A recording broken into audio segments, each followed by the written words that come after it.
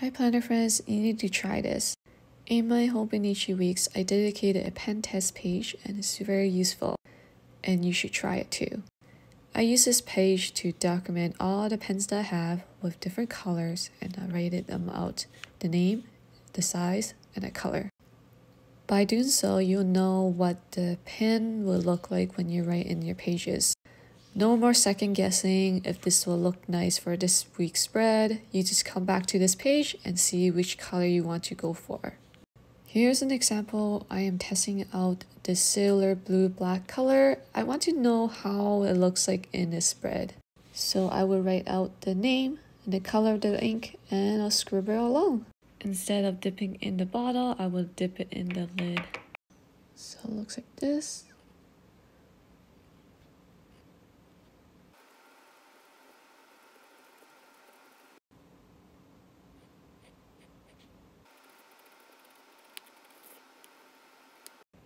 Hope you like this. Don't forget to like and follow for more.